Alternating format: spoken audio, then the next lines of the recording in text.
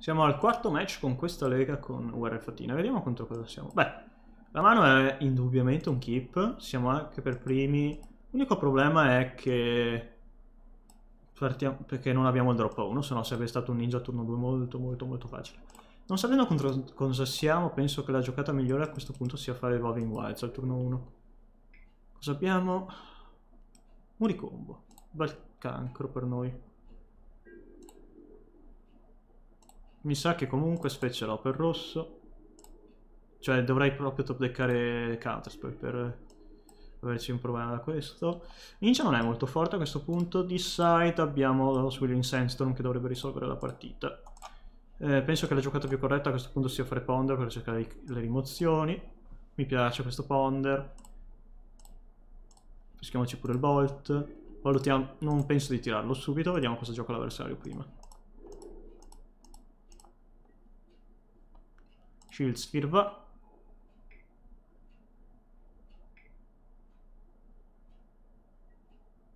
X-Bane morirà.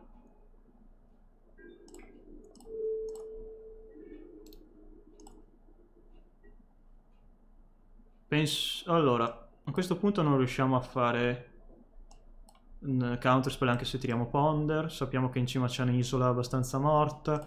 Penso che la giocata più corretta sia rimanere open di mana, tirare Tragic Lesson, scartare un'isola eventualmente. Stonebridge va.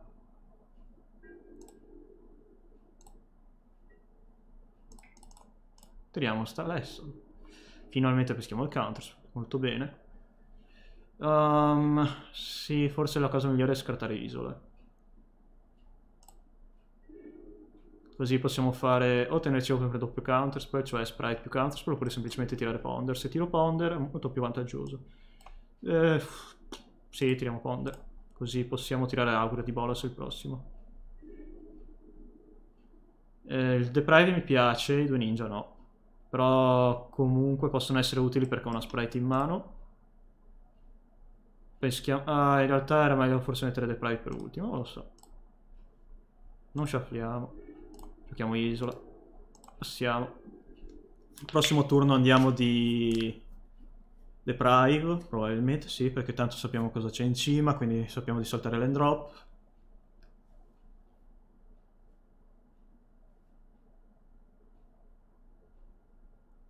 Facciamo augure probabilmente, sì, facciamo augure. Se poi l'avversario non giocherà niente, faremo sprite in hand che riprenderà ninja, eccetera, eccetera. Non fa niente, perfetto. Andiamo di sprite. E peschiamo uno gratis. Avrei potuto tirare augure perché so che c'è un ninja in cima. Però a questo punto sono in una situazione in cui tutto sommato pescare il ninja mi va bene perché ho la sprite che fa cose.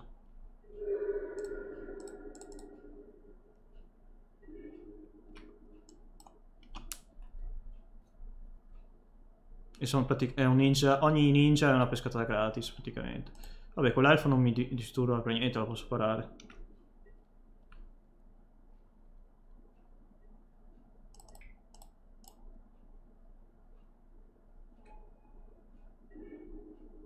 La fatina qua adesso forse è importante.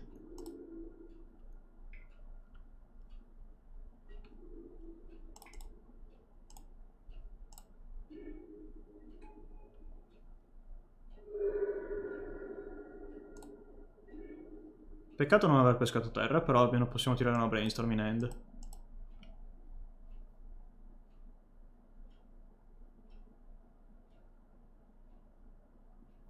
Perché appena trovo la quarta fonte di mana colorato blu, posso praticamente vincere.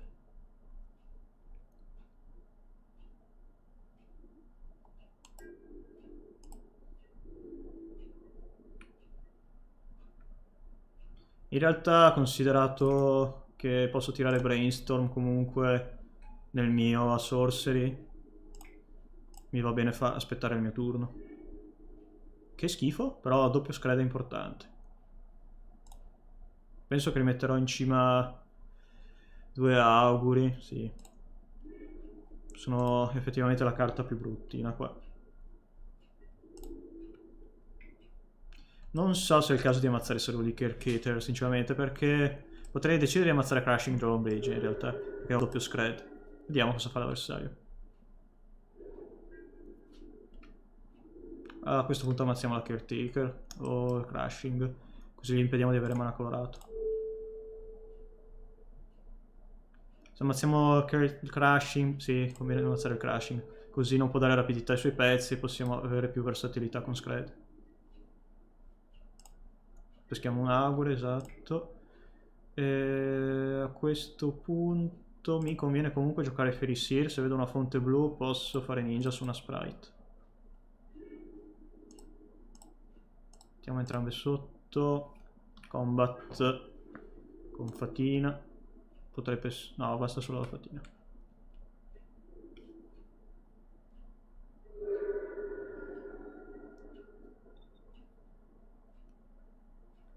Vediamo cosa ci riserva il futuro adesso. Questo va a uno scred.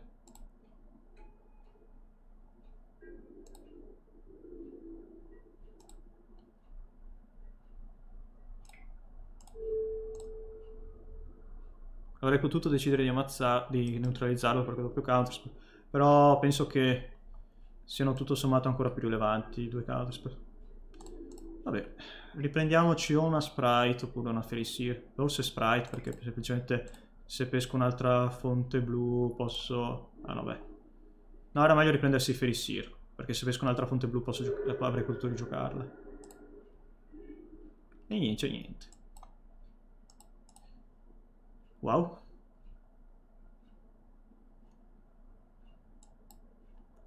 Incredibilmente il mio avversario ha concesso la partita. Però... vuol dire che lui ha visto molto male. E vuol dire che ha visto peggio di me.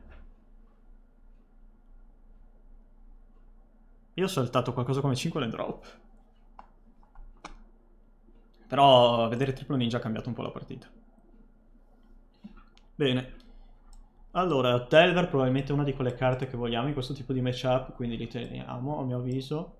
Possiamo ridurre il numero di ninja, forse. Però avete visto che sono stati abbastanza, tutto sommato, importanti in questa partita perché mi hanno permesso di fare un po' di vantaggio, come avrebbero potuto fare gli auguri. Le rimozioni devo tenerle tutte perché sono i counter migliori di fatto. Posso decidere di togliere una Tragic Lesson e ridurre... Beh, alla fine metto solo 2 carte, quindi via un Lesson e via un Ninja secondo me è sensata come cosa. Potrei pensare di mettere coin Rita Riecheggiante perché rimbalza i muri, però sinceramente non mi sembra tanto forte in un mazzo che genera più vantaggio mana di me. Soprattutto per il fatto che non vince di race con le pedine e non dovrebbe avere carte come Spider-Silk Armor. Spider-Silk Armor sarebbe molto problematica, però almeno su Living Sandstorm. E ho anche Santuario, quindi posso riprendermi Sandstorm in mano se me lo dovesse neutralizzare in qualche maniera. Il matchup è molto interessante, ma forse è a favore di guerre fatte. Quindi la vittoria di adesso potrebbe non stupirci effettivamente. Una mano interessante che però terrò in ogni caso per il semplice fatto che ho doppio volt e posso eventualmente fare ninja di secondo, anche se non sarà la mia giocata, non sarà la giocata su cui punterò. Beh, il counter per qui a questo punto non è brutto. Probabilmente... Ah, qua c'è una scelta molto interessante, ma penso che comunque avendo doppio bolt fare Ferisir adesso per cercare una seconda isola non sia sbagliato. Il secondo ninja, con la scusa che ho già abbastanza risposte in mano, potrebbe essere una buona carta, perché così posso fare doppio ninja. Quindi penso che sia sensato metterlo in cima. E peschiamo isola, ovviamente. Ecco, in questo caso Ferisir si sta rivelando molto più forte di qualsiasi Faerie Miscreant. Allora, l'avversario non ha fatto niente di rilevante a questo punto, però considerando il fatto che io posso fare Lightning Bolt il turno dopo grazie ad Ash Barrens, penso che farò ninja lo stesso, giusto per pescare uno extra.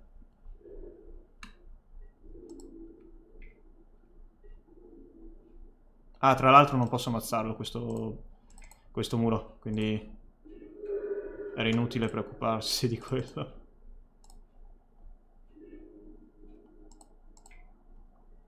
un altro Battlement, un altro Shield Sphere. C'è un Winning Way.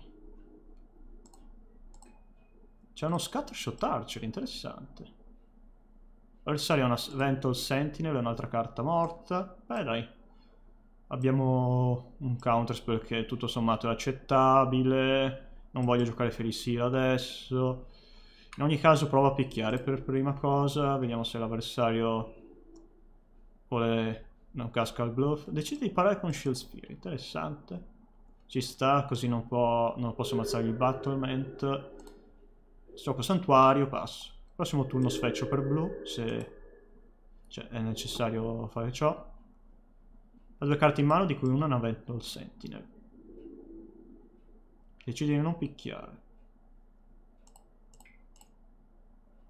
Cicliamo per rosso.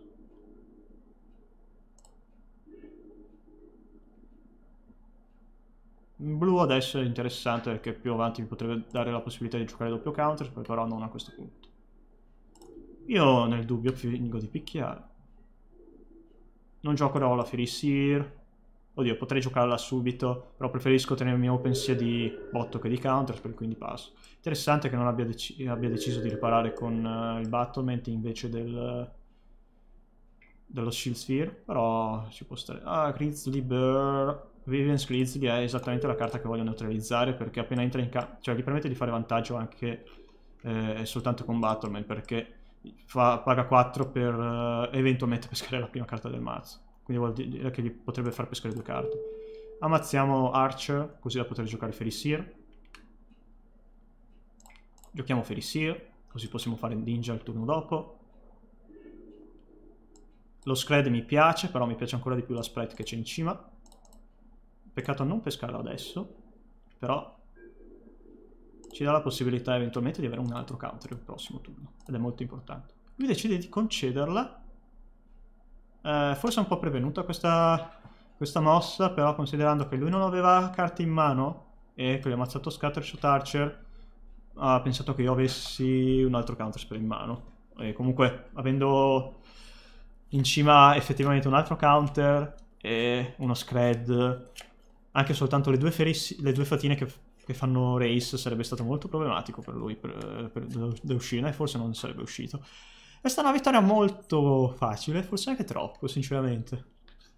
Bisogna dire che il fatto che lui si basi su pochi pezzi per portare a casa la partita lo rende il matchup per lui molto molto difficile. Anche perché una volta che le sue chiusure principali vengono risolte, difficilmente ne riesce. Il matchup non è come Elfi, cioè muri combo piuttosto è molto più semplice di Elfi. Elfi invece ha un sistema del mana che, nonostante abbia poche terre come mana base, tende ad essere più efficiente, però paradossalmente sta molto peggio da hit specifico come Swirling Sandstone ed Electricity. Detto questo, andiamo a vedere se riusciamo a fare un 4-1 o se siamo condannati al 3-2.